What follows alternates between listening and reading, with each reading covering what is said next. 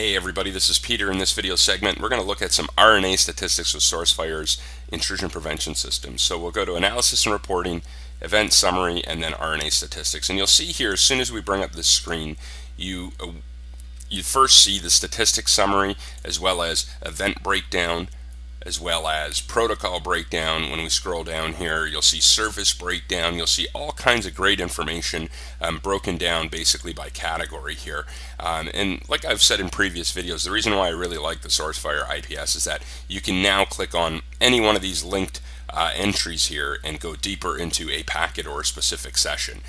For example, let's click on TCP port close, for example, as one of the event breakdowns here. And in here, you can see we have the event listed, the time, the IP address, the MAC address, the description of the specific event, so port 954 closed, and the detection engine that actually picked this up. And again, if you want to go deeper, you can click on the source IP address. You'll see this is a secured session. We're using IE, so it stopped us. But in here, you can see the source IP address and the entries and services that are in the actual system from this source IP address. Really, really cool stuff here. And then you can basically break down and look at the RNA vulnerabilities of this specific IP address as well.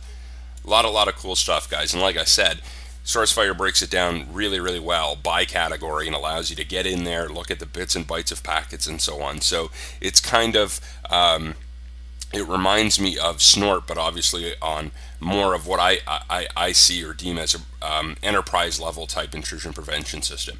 Really, really cool product. Thanks very much for coming out, guys. We'll see you on the next one.